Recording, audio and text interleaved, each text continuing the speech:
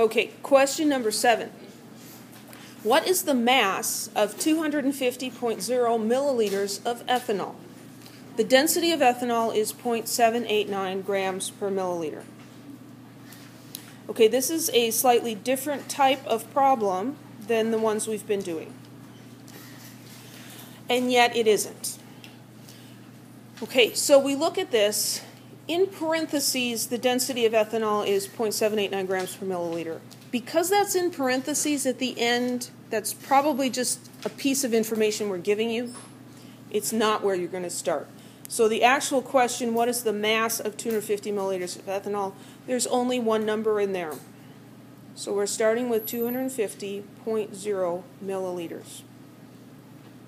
What are they asking us to find? Mass. What's a unit of mass? Grams. That's the most common one we use in chemistry. So then we have to figure out, can we go from milliliters to grams? Well, now look in the parentheses. Does it give you something that relates grams and milliliters? It does, the density. So we're going to use density as a conversion factor.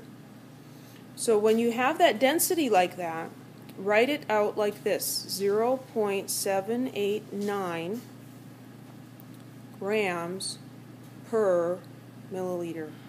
That looks more like a conversion factor, doesn't it? The slash is nice. It's so much easier to type on a computer.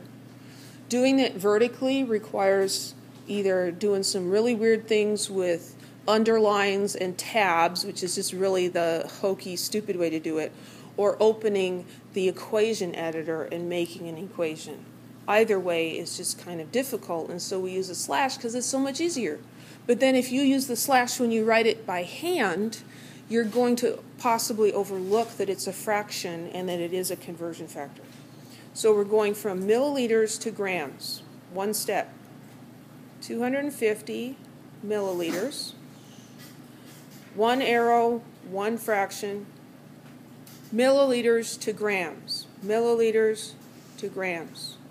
We divide by the previous unit, so those cancel out. And then we need the relationship between grams and milliliters. That's the density. So we look, what's the number in front of gram? It's 0.789.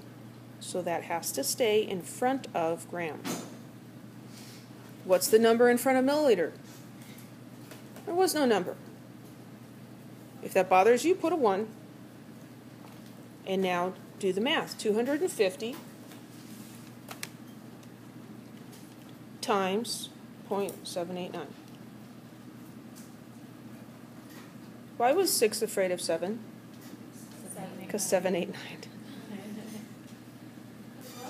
Because 7, 8, 9. And so 6 was afraid that 7 was going to eat it too. Yeah, it is funny. So the unit here is gram. That's the number that the calculator gives us. And then we have to think significant figures. Okay, how many significant figures in 250.0? 4. Okay, we have trailing zeros. Those are the ones that mess us up.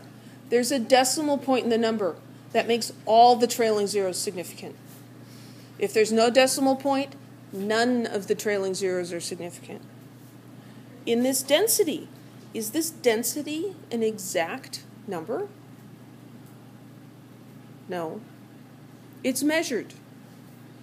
So this has 3 significant figures. So which is smaller, 3 or 4? 3. So this should have 3 significant figures. 197 grams. You could also put that in scientific notation. I'm running out of space. That would be 1.97 times 10 to the 2 grams.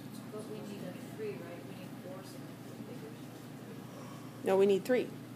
Why? Because you go by the smaller one. So 0.789 is only 3 significant figures. Yeah.